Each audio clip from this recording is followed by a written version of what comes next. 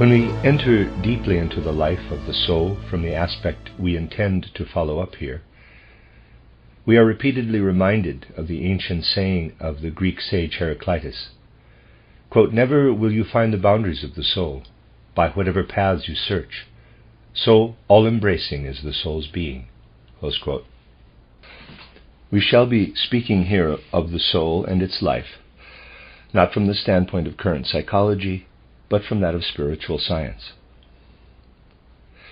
Spiritual science stands firmly for the real existence of a spiritual world behind all that is revealed to the senses, and through them to the mind.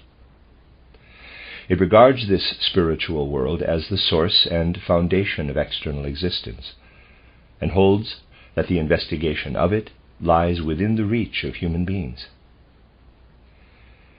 In lectures given here, the difference between spiritual science and the many other standpoints of the present day has often been cited, and we shall mention them only briefly.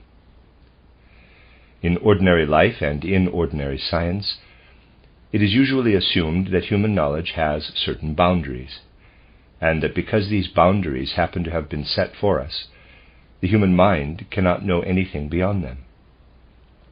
Some people who do not want to reject a supersensible world altogether may say we should let this spiritual world be, because made as we are, we human beings cannot reach beyond the physical world, and at most can only conceive of intellectual ideas, hypotheses, concerning what exists behind this physical world. Other people, developing this view further, may say that a supersensible world is of no concern to us whatever. But spiritual science does not see things this way. On the contrary, it maintains that the contents of the universe are infinite, and human knowledge of it depends on human beings having the organs for it.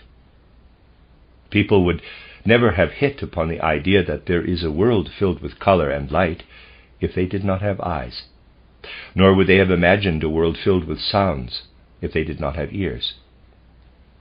With each new organ, with each opportunity for further perception, a new facet, a new realm of the world opens up.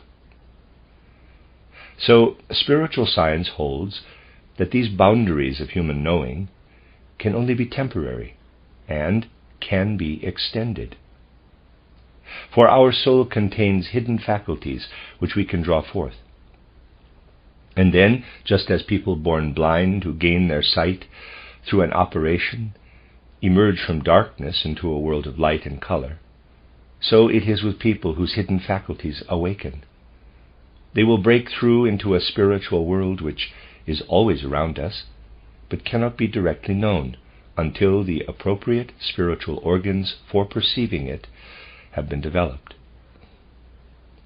Instead of pointing to any boundaries to knowledge, spiritual science asks how we are to transform ourselves in order to reach further and further into this world, and to acquire a more and more comprehensive experience of it.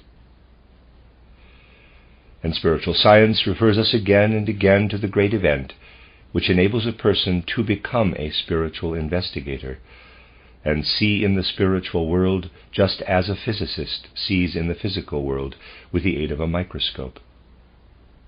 This is what Goethe was referring to with the words, quote, "Secretly in the light of day, nature's veil may not be lifted. Whate'er to your inquiring spirit she will not reveal freely, you cannot forcibly extract it, not with levers, not with screws." Close quote. Of course, the spiritual, scientific investigator has no such instruments to aid him. He has to transform the soul itself into an instrument. Then he experiences on a higher level a similar great moment when his soul is awakened and he can see into a spiritual world, as do blind people when, having been operated on, they look at a world they have not seen before. Again, it has often been emphasized here that not everyone needs to be a spiritual investigator in order to appreciate what an awakened soul can communicate. For when knowledge resulting from spiritual research is given out, no more is required of the listener than ordinary logic and an unbiased sense of truth. Investigation requires the opened eyes of a clairvoyant. Recognition of what is communicated requires a sound sense of truth, natural feeling, unclouded by prejudice, and normal common sense. The point is that teachings and observations concerning the soul should be understood in the light of this spiritual research, when in the following lectures we begin speaking about some of the characteristics of the soul of interest to people. Just as anyone who wants to study hydrogen, oxygen, or any other chemical substance has to acquire certain capabilities, so is observation of the life of the soul possible only to someone whose spiritual eyes have been opened. The investigator of the soul must be in a position to make observations in soul substance, so to speak. We must certainly not think of the soul as something vague and nebulous, in which feelings, thoughts, and impulses are whirling about. Let us rather remind ourselves of what has been said on this subject in previous lectures. When we look at a human being, we see a far more complicated being than is accepted by exoteric science. For spiritual science, the knowledge drawn from external physical observation covers only a part of our being, the outer physical body, which we have in common with all our mineral surroundings. Here the same laws apply, and the same substances function as in the external physical mineral world. As a result of observation, however, and not merely on the strength of logical inference, spiritual science recognizes over and above the physical body a second member of the human being, what we call the etheric body or life body. Only brief reference can be made here today to the structure of the human organism, for on this occasion our task is quite a different one, but knowledge of this underlying structure is the foundation on which we have to build. Human beings have an etheric body, in common with everything that is alive. Our physical mineral surroundings do not have life, and it is only the spiritual researcher who has transformed his soul into an instrument for seeing into the spiritual world who can directly observe this etheric body. But with a healthy sense of truth, unclouded by today's prejudices, anyone can recognize its existence. Referring again to our physical body, which harbors the same physical and chemical laws as does the external physical mineral world, we can ask, when do we see the actual nature of these laws? We see them when a human being has ceased to have life. When a human being has passed through the gate of death, then we see what the laws that govern the physical body are really like. They are the laws that lead to the decomposition of the body, and their effect on it is then quite different from their action during life. They are always present in the physical body, but the reason why the human body does not obey them is that between birth and death, an antagonist of dissolution is active there, the etheric or life body. We can distinguish a third member, too, of the human organism, the carrier of pleasure and sorrow, joy and pain, of urges, desires and passions, of everything we call our psychological or mental life.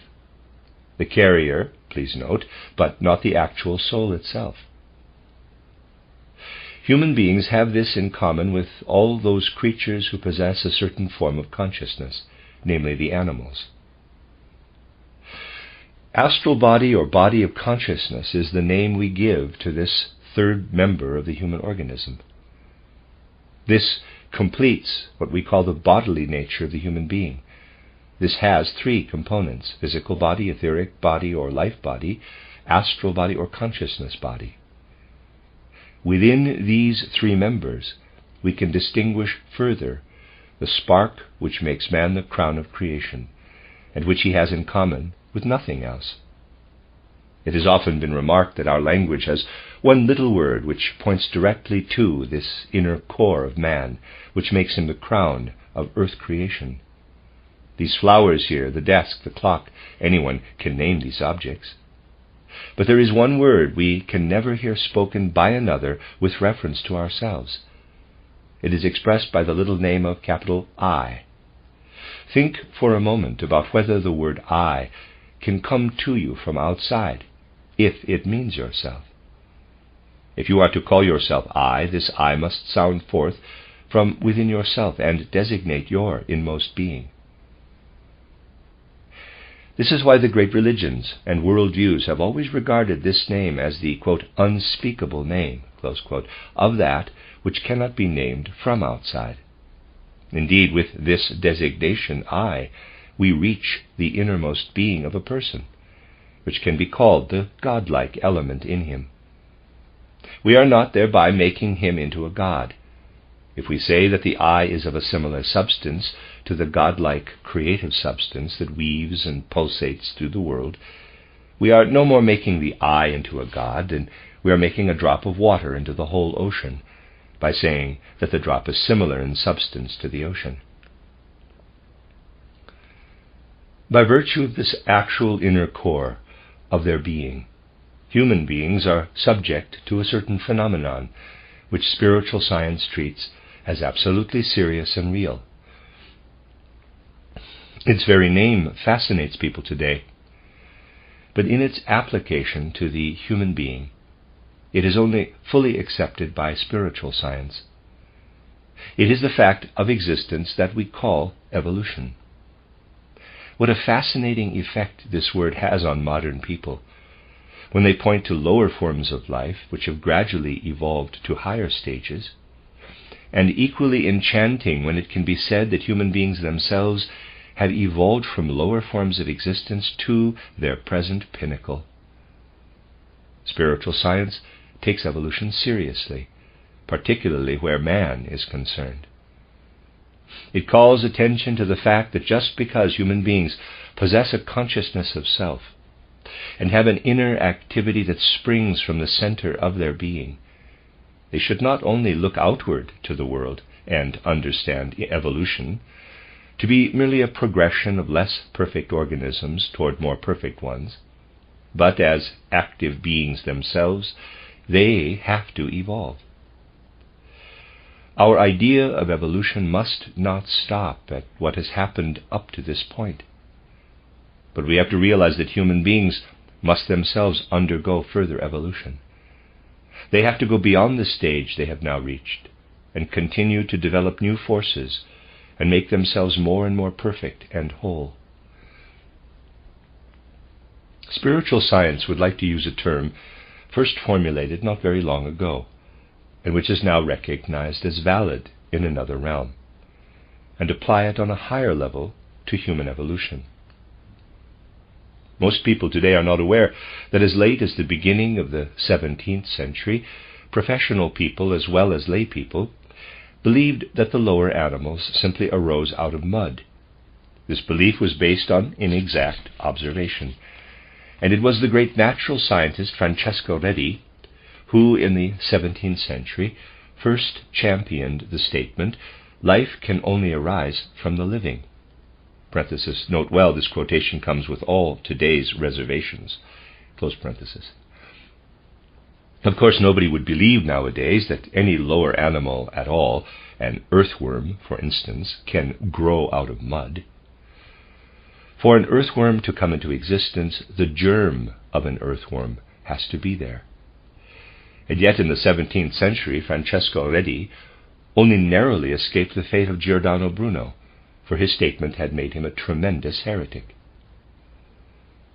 This sort of treatment is not usually inflicted on heretics today, at least not in all parts of the world.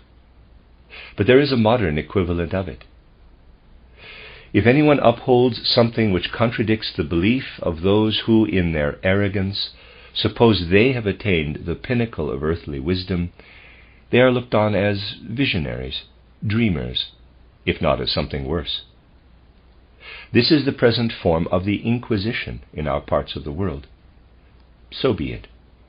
What spiritual science has to say regarding phenomena on higher levels will have to go the same way as the statement of Francesco Redi concerning a lower level. Just as he asserted that life can issue only from the living, spiritual science states that, quote, soul and spirit can issue only from soul and spirit, close quote. And the law of reincarnation, the actual consequence of this statement, is often ridiculed nowadays as the outcome of fantasy run wild.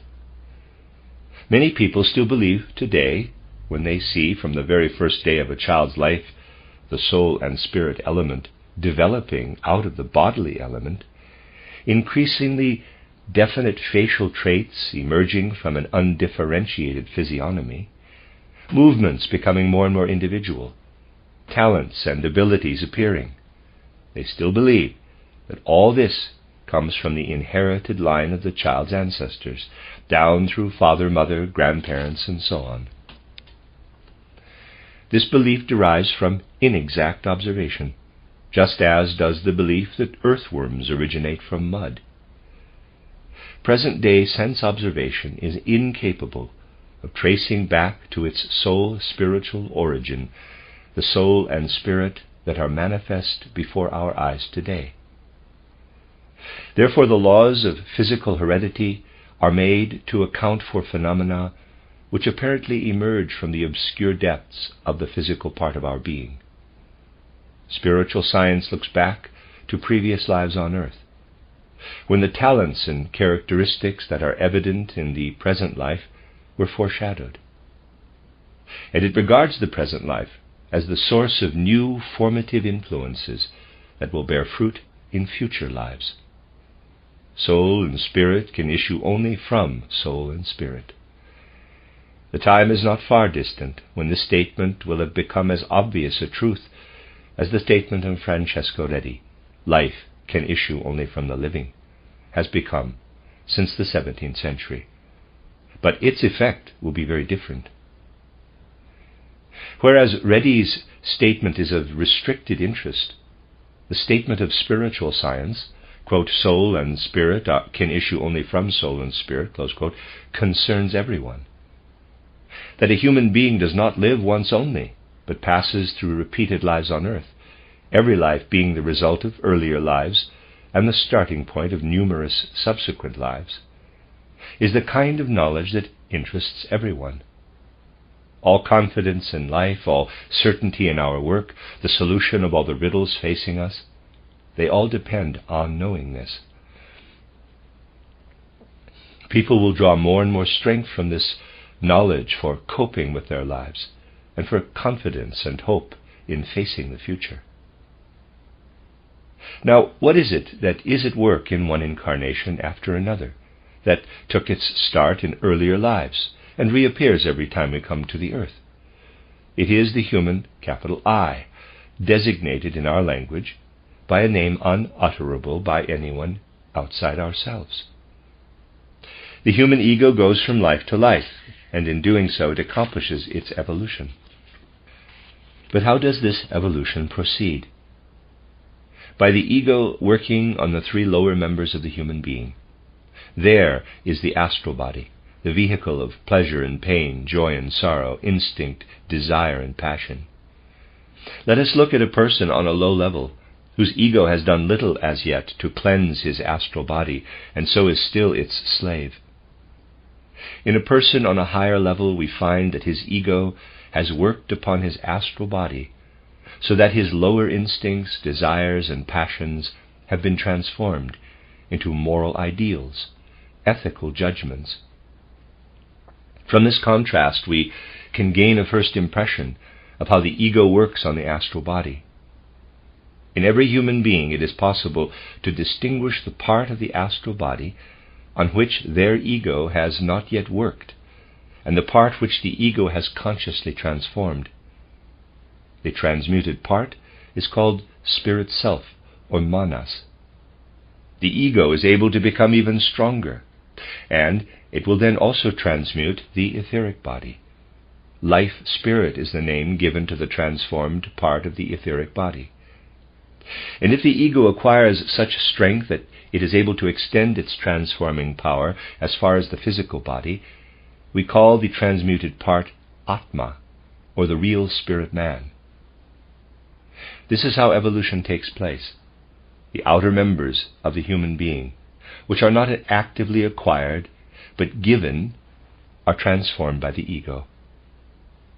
So far we have been speaking of the conscious transforming of the astral body. But in the far distant past, before the ego was capable of working in this conscious way, it worked unconsciously, or rather subconsciously, on the three outer sheaths, beginning with the astral body, the carrier of our emotions, desires, and instincts.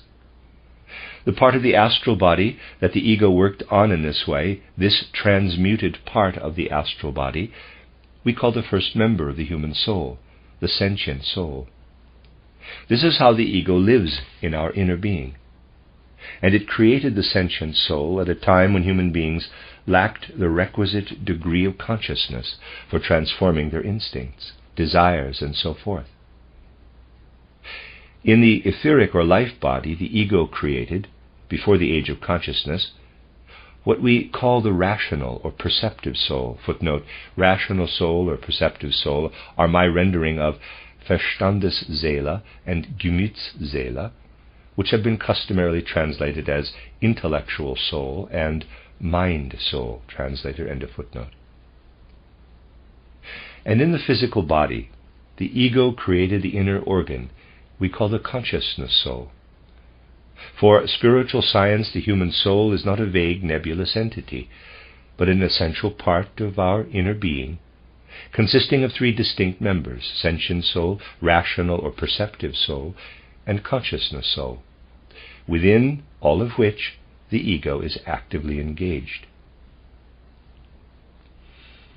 Let us try to form an idea of these three members. The spiritual investigator knows them from direct observation, but we can approach them also by means of rational thinking. For instance, suppose we have a rose in front of us. We perceive it, and as long as we perceive it, we are receiving an impression from outside. We call this the percept of the rose. The moment we turn our eyes away, we retain an inner image of it. Something remains that we can take away with us, a picture of the rose. We must distinguish these two moments, the moment when we are looking at the rose, and the moment when we are able to retain an image of it as an inner possession, although we are no longer perceiving it. This point must be emphasized because of the incredible notions brought up in this connection by 19th century philosophers. We need only think of Schopenhauer, whose philosophy begins with the words, "The world is my idea." So we have to be clear as to the difference between percepts and concepts, mental images. The concept is not the same as the percept. Any sane person knows the difference between the concept of white-hot steel, which cannot burn them, and white-hot steel itself, which can. Perception brings us into communication with the external world. Concepts belong to the soul. The boundary between inner experience and the outer world can be precisely drawn. Directly we begin to experience something inwardly, we owe it to the sentient soul, as distinct from the sentient body, which brings us our percepts and enables us to perceive, for example, the rose and its color. Concepts are located in the sentient soul, which is also the bearer of all that we call our sympathies and antipathies, of the feelings that things arouse in us. When we feel the rose to be beautiful, this is an inward experience belonging to the sentient soul. Anyone who is unwilling to distinguish percepts from concepts should remember that a real white-hot piece of steel burns, and the mental image of it does not. Once, when I said this, someone objected that people might be able to suggest to themselves the thought of lemonade so vividly that they would experience the taste on their tongue. To which I replied, certainly this might be possible, but whether the imaginary lemonade would quench their thirst is another matter. we can always draw the line between external reality and inner experience. Directly inner experience begins, the sentient soul, as distinct from the sentient body, comes into play. The higher principle brought into being by the work of the ego on the etheric body is what we call the rational or perceptive soul. We shall be speaking about this in the lecture on the mission of truth, whereas today we are especially concerned with the sentient soul. Through the rational or perceptive soul, human beings are enabled to do more than carry about with them the experiences aroused in them by their perceptions of the outer world. They take these experiences a stage further. Instead of merely keeping their perceptions alive as images in the sentient soul, they reflect on them and involve themselves with them until these form themselves into thoughts and judgments, into the whole content of a person's inner life. The inner cultivation of impressions received from the outer world is the work of what we call the rational or perceptive soul. A third principle is brought into being when the ego has created in the physical body the organs whereby it is enabled to go out from itself and to connect once again its judgments and ideas with the external world.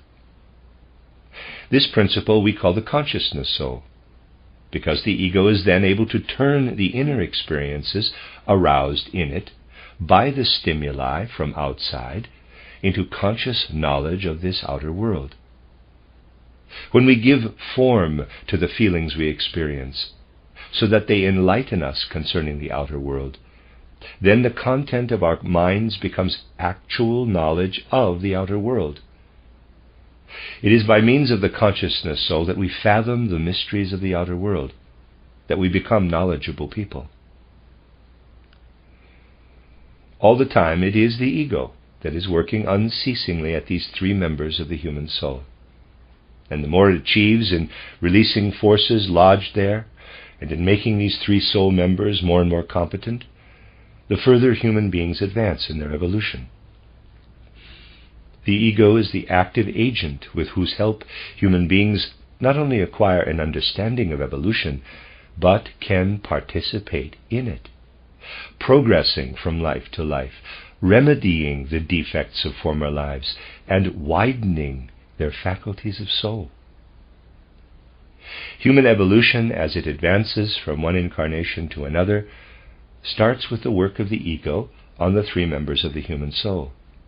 However, we must realize that as it works, the ego has the character of a two-edged sword. Yes, the human ego is, on the one hand, the very element of our being which enables us to be truly human. If we did not have this center, we should merge passively with the outer world. This is where we have to take hold of our thoughts, experience a greater and greater number of them, and continually enrich our minds through impressions from the outer world. We become more and more human the larger our ego becomes. Therefore the ego has to go on increasing and become the sort of center through which human beings not only take their place in the outer world, but actively inspire others. The richer the fund of their impulses, the more human beings have absorbed, the more they give of their individual selves, the more they approach being truly human. This is one aspect of the ego, and we are duty-bound to endeavor to make our ego as rich and many-sided as we can.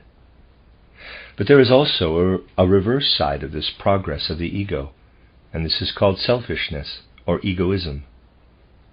If these words were taken as catchwords, and it were said that human beings must become selfless, that would of course be bad, as any use of catchwords is.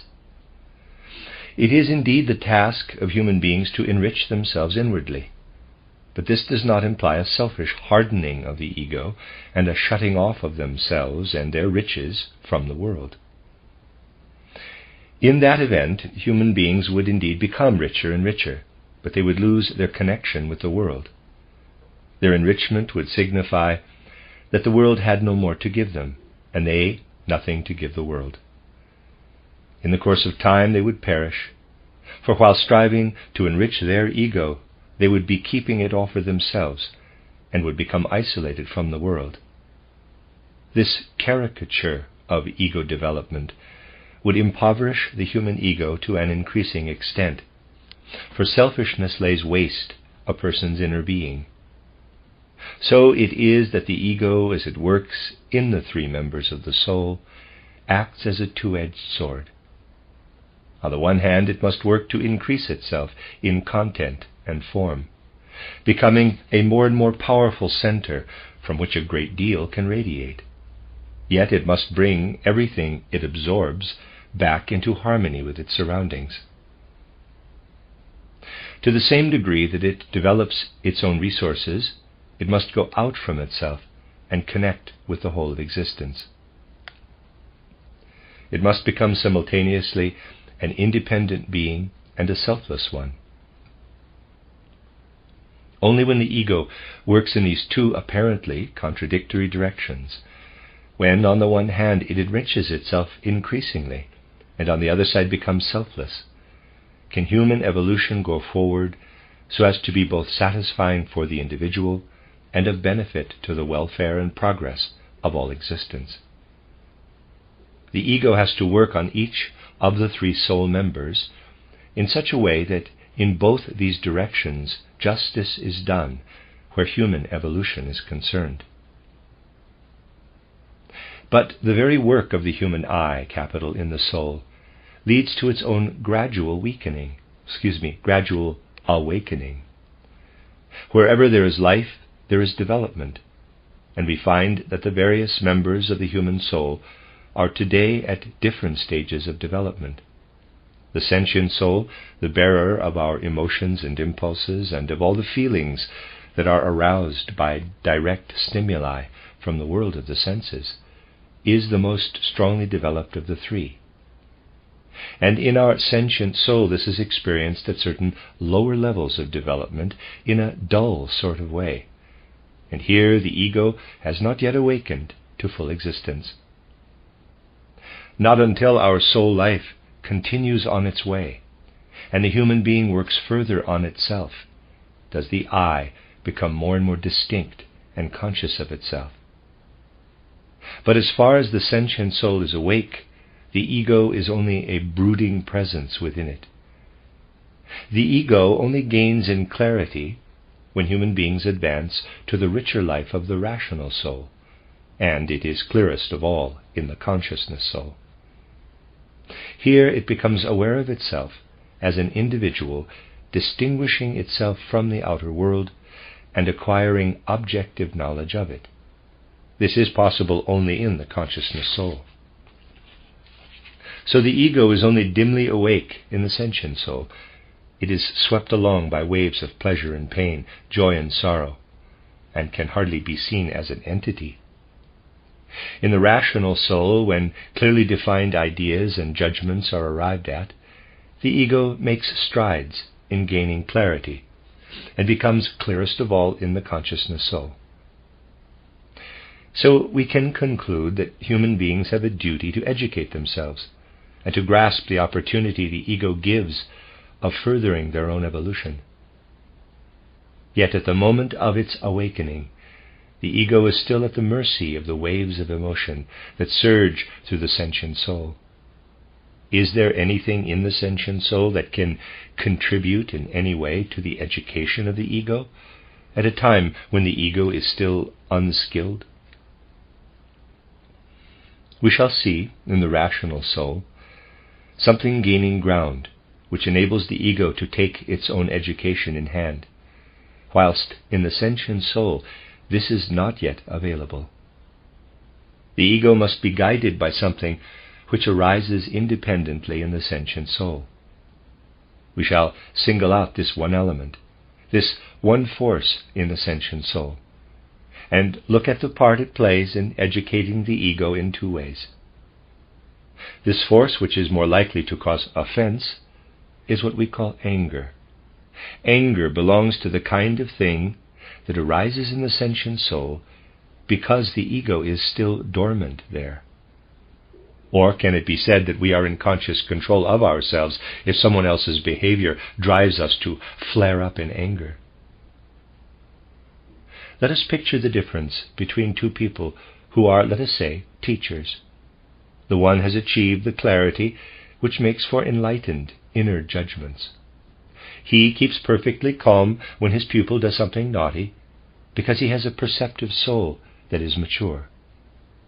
In his consciousness soul, too, he is calmly aware of the child's shortcomings, and if necessary he can prescribe a suitable punishment in accordance with ethical and pedagogical judgment, without losing his temper. It will be difficult in the case of the teacher whose ego has not reached the point where he can stay calm and clear-headed, and think out what to do when a child does the unexpected.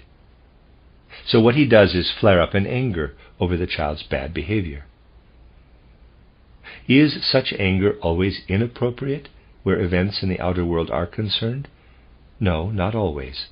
And this is something we must keep in mind. Before we are capable of judging an event in the light of the rational soul or the consciousness soul, the wisdom of evolution has provided for us to react to the event with emotion.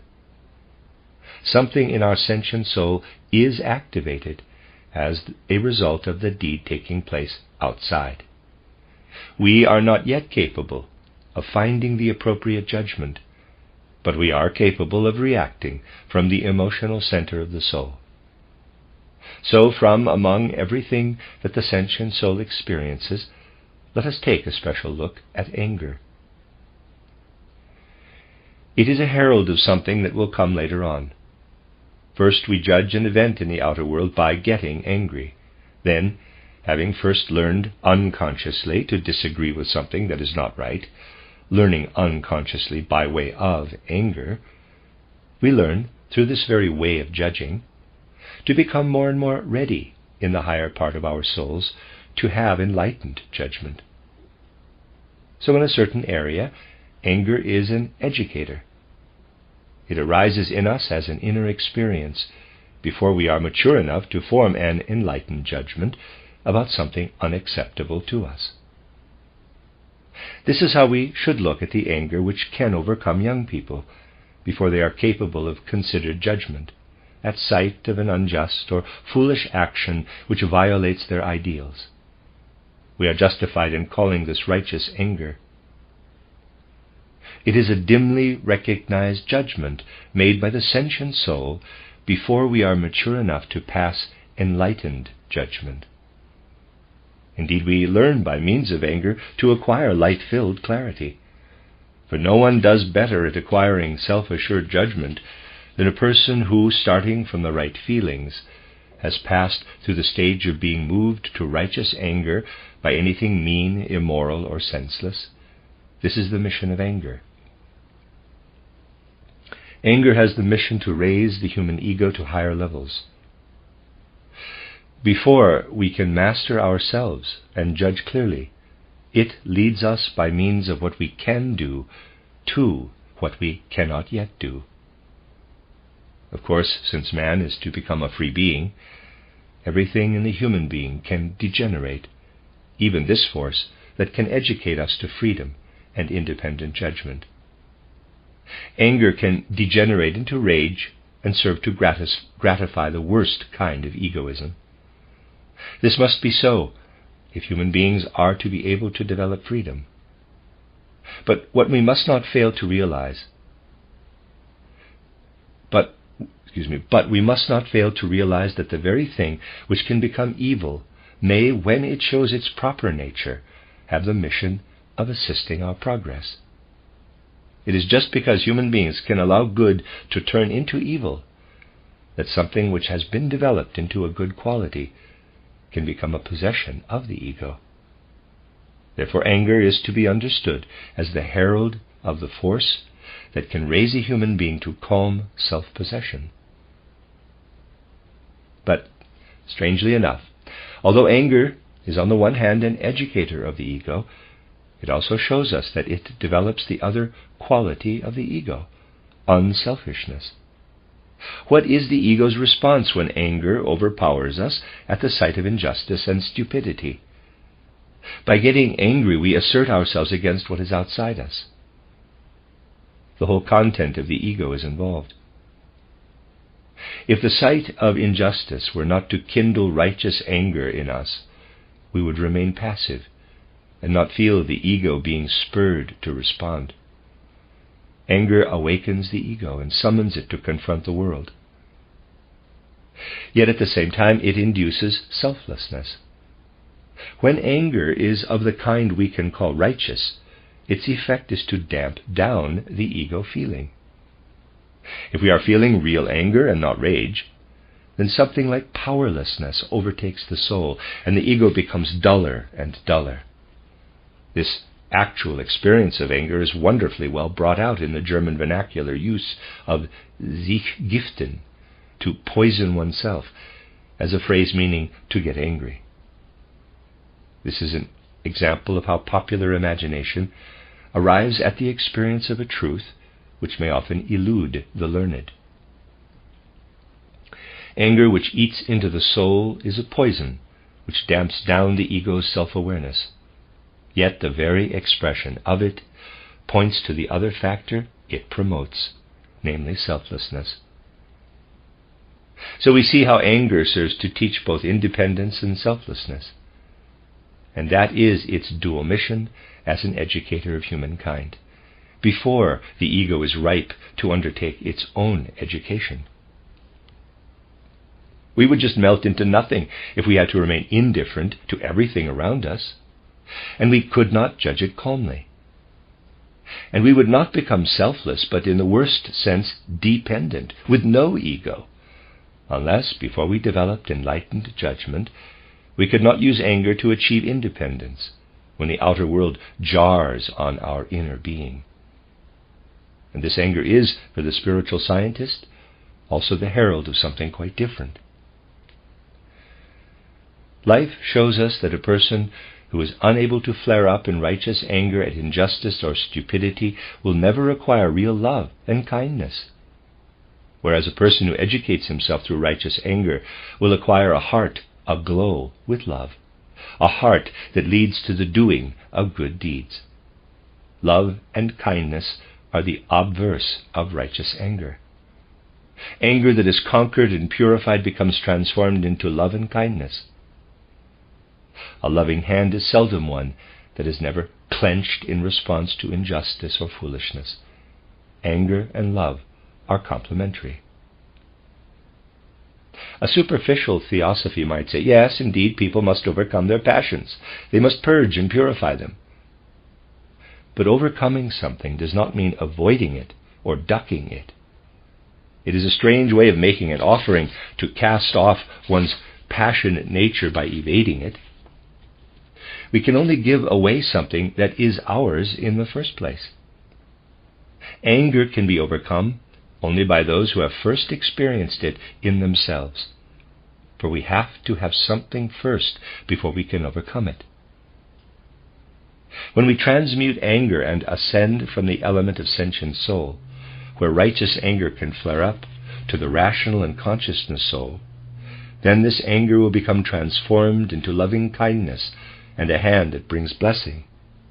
Transmuted anger is living love.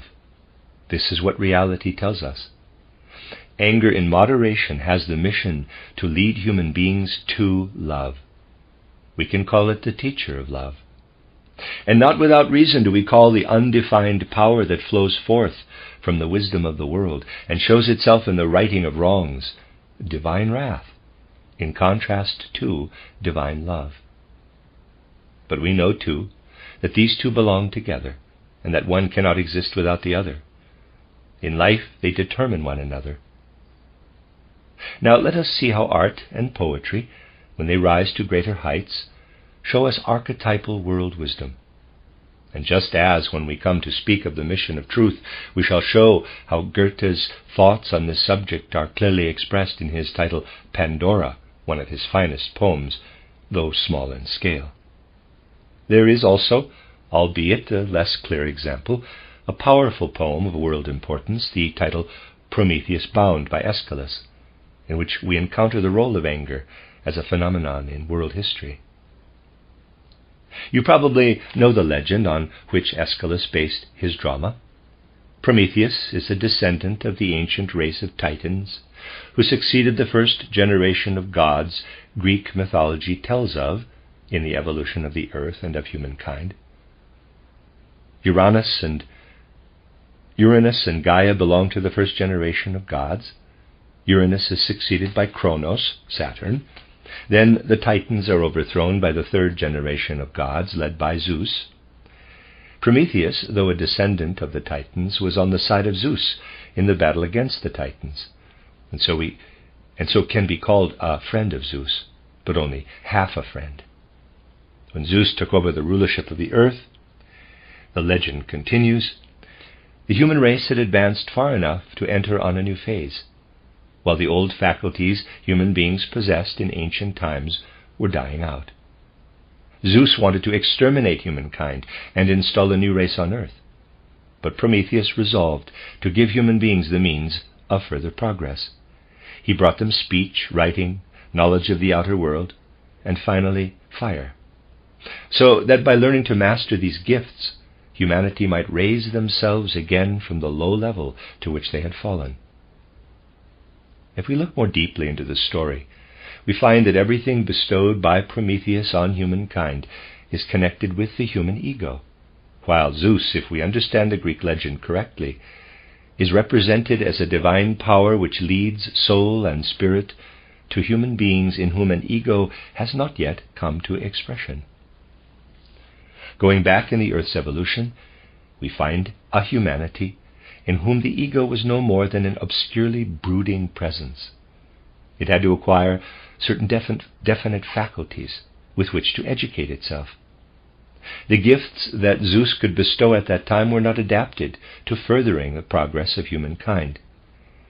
In respect of the astral body and of everything in the human being apart from the ego, Zeus is the giver.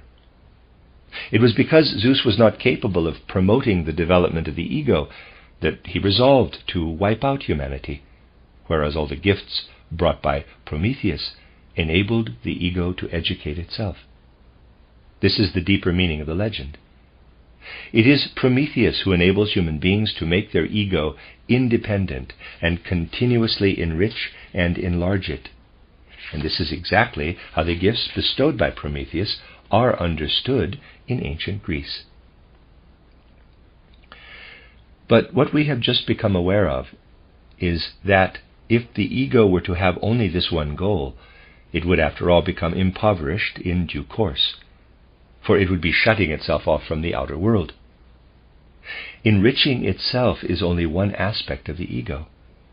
If it does not want to become impoverished, it has to share its wealth and relate harmoniously with others.